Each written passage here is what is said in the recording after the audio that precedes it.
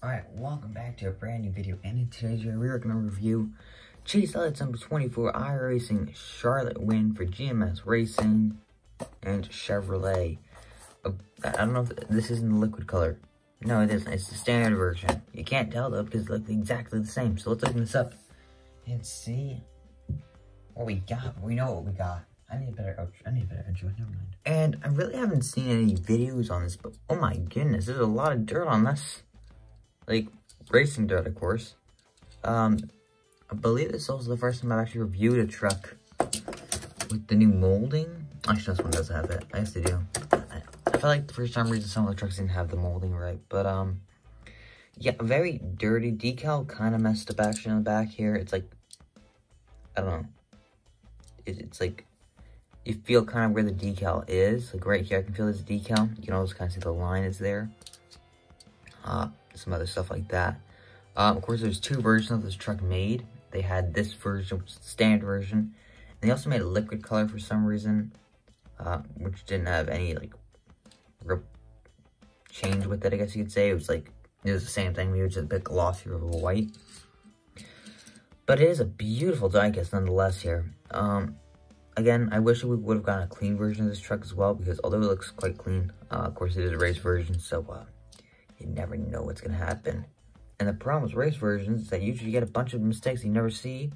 Paint chips on the rear, on the bottom of the splitter there. It is a bit hard on this. The decal placement isn't the best on this truck. Like, there's paint chips here that you would think are actually part of the truck, but aren't. Like this, all that side right there. Stuff like this, see the little around the tire here. You see that's a little darker, so you know that's race damage. Also, a bunch of dirt on this truck. I love when they have dirt on the truck stuff. It looks really cool. And the back end looks destroyed, and I absolutely love it. Here's my other race version. That's the Kyle Busch Vegas win. As you see, there's like absolutely nothing. I want to buy the Atlanta win because it was full of dirt. It's kind of hard to focus on this. You can see there's like not many issues with that truck. That goes down there. This one, you can kind of see where everything's gone. I wish we got custom tires, though. Because I feel like that would look a lot cooler than just the standard tires. Oh, look at that. That was not a good job drilling those holes then. Look at that. Oof. And you can even see the decal for the Chevy Silverado there. Strange. Taking a close look at this car, we have iRacing 24, Silverado, Chevrolet, Simpson, Sunoco, Contingency, GMS Racing, Mobile One, Canada Outdoor Truck Series, bunch of other contingencies, Chase Elliott, Chevrolet, GMS, don't know what that is, 23 years, I don't know. A lot of contingency sponsors again, iRacing, we've got Chevrolet, iRacing, Silverado, RST, 24, Elliott, 24, Gander, RV, and Outdoors. Okay, needed that, there we go. Alright, yeah, what the heck is going on down here, boys? It's like it's chipped, but it's not chipped. It's a very big mess down here. It's like they put two blues on this truck. Actually, they did. They messed that up big time. Oh my god, terrible. That's a big paint chip right there as well. Paint chip. I know it's not on the back, I think. Here, I gotta figure where that is.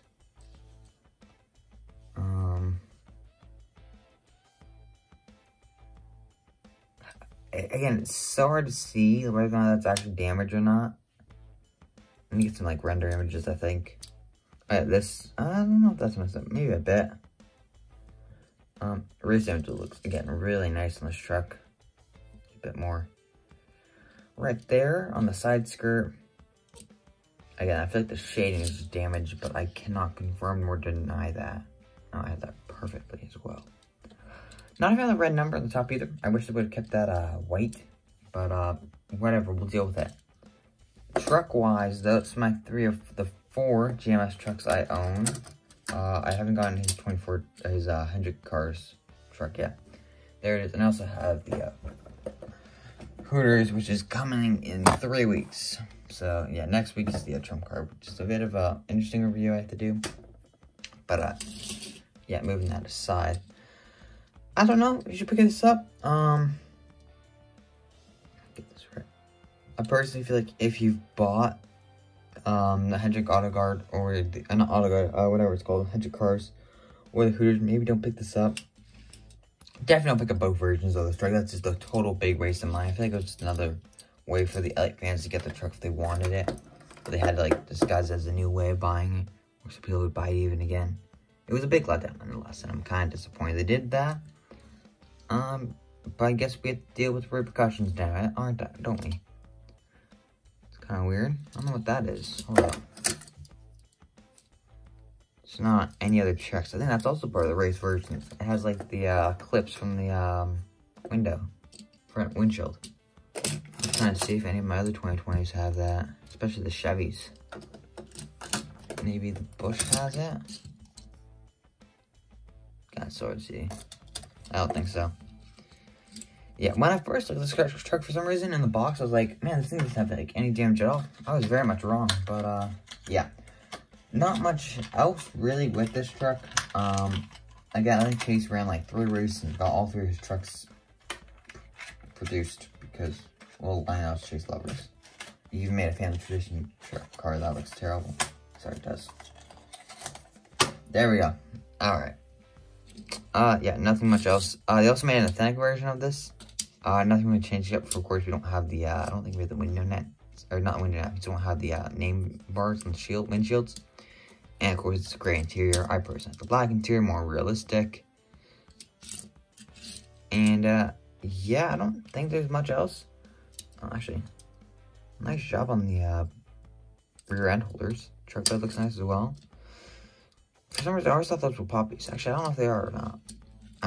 I don't really know. Again, I could say this is a Lessard truck, but it's Ryan Reed now because Lessard's sponsorship fell through, which sucks because it's not a bad driver at all. Anyways, this is my other Elliott car. Actually, I have a couple Elliots in here. This is an Elliott as well. The Elliott collection is growing in my house. There's a couple more there. I don't think I have any more Elliots here. I got my other house. But, yeah, if you're an Elliott fan, might as well pick it up. I don't know where it's available anymore, though. It's, I feel like it's still available on IRacing. And most of the stores actually have one of these 2 versions. Don't really care which version you should probably get because they're exactly the same. If you want a real version, might as well get this. But if you have if you don't have the choice, just pick it up.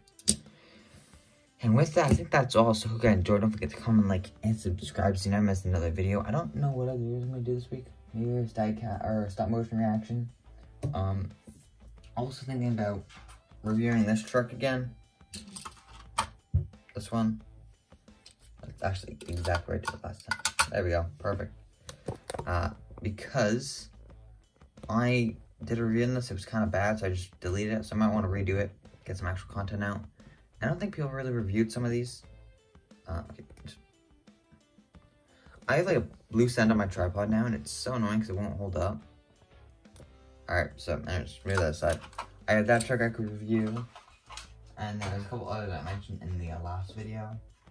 There's this one, the Dale Jr. 2010. I don't think this is a race version. I think it's just the clean version. So that's from the Daytona race in 2010, I think. And then this one. And then I also have the Dale Jr. National Guard color chrome, I'm pretty sure. But I don't have a wing on it because when I first got this, it broke because I got this from someone else. So it actually makes me feel good that I wasn't one who caused that. And then I have a Junior 500 win, or Earnhardt Senior 500 win. So that's all. Hope you guys enjoyed. See y'all later. Peace out.